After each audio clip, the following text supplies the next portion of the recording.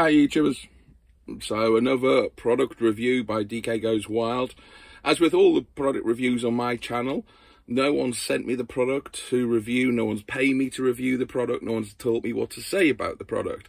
I bought the product with my own money and used the product for a period of time, in this case at least over 12 months before we've done the review video. So you know, or I know this product very well. So on to the review. Cheers.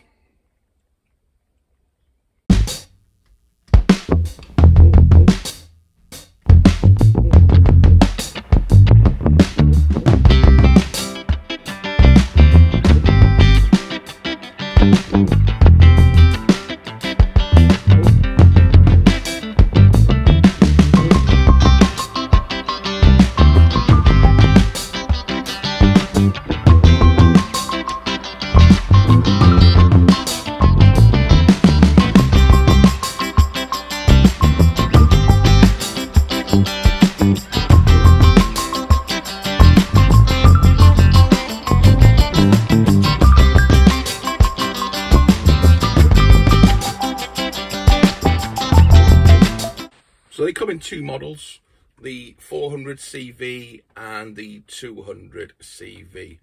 Now the 400 comes with pretty much everything you see here. You get the grill, you get I'm not quite sure what that bit is for. You get the hot plate. You can either have it on the grill side, put nice little lines on your meat, or the standal griddle. And then you've got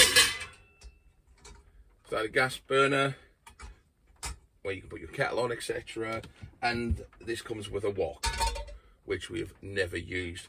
Within about the first weekend we took it away, the bolts started coming off and we've just never used it. I wouldn't do a stir fry, I think, if we went camping, but you can do, and that's what that's for, is for stir frying. We tend to basically use the kettle on here and this pan here. They're the two we pretty much use the most. Putting it together is easy. Is some B-roll there. It's just the three legs. They fit inside and they just easily screw onto the bottom, and the gas canister again just screws in the hole there. So very simple to use. They're very robust. It's lightweight. Like I say, other than the screws coming off the handle, we've continuously been using this.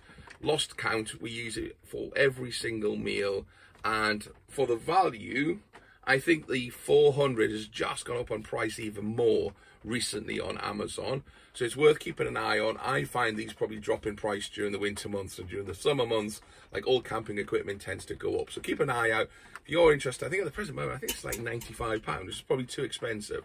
You can get the 200, which is a lot less and a lot cheaper. It doesn't come with this. It doesn't come with this griddle pan, but comes with a similar pan with a griddle on one side and some slashes on the other. But I guess if this comes down in price, this is definitely worth it. I think I paid around about £50 when I first bought this some time ago, but it's definitely value for money. That you can get the more expensive one that plugs into a gas tank, etc. I like the fact that this is total portable and we can take it away camping. These are not that expensive. I said about £8 or £9 each. Buy them in bulk. They come down in price. And because we use and we cook pretty much outside most of the summer, this does get used a hell of a lot, and we really recommend it. And it's lasted, so it's a good product. So get a DK thumbs up.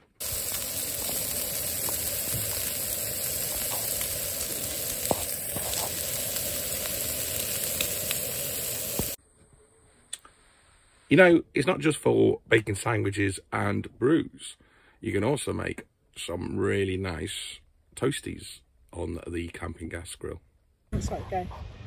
So you've got your brie tomatoes, got a bit of salami, bit of brie tomatoes for the meat man-eater. Put a couple of man-eater. Put a couple more on there.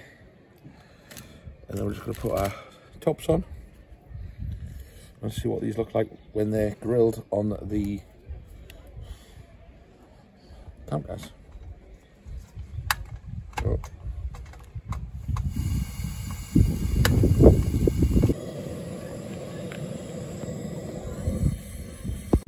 So I think these will be our new snacks in the van. What do you think? Really nice. The brie's nicely melted, the toast's nicely toasted, with a bit of tomato and meat in there. I think onions would have been better. I don't know with an onion. No, you don't like onions. I do like onions. Maybe like a bit of spice. You could put some of the sriracha sauce in. Yeah. But yeah, easy on your gas grill. Sausages. Notice the vegetarian sausages are not touching the meaty sausages at all. So there you go, another video and another product review. And as you can tell, I really like the Campingaz one, so recommend it. So if you like these videos, please click like, subscribe, comment below. Do you have a Campingaz?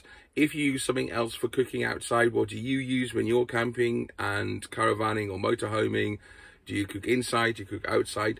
Do you also have any really good recipes that you can recommend for you cooking outside on a camping stove? Please, again, comment below, let me know. And also, or just comment below and say hello.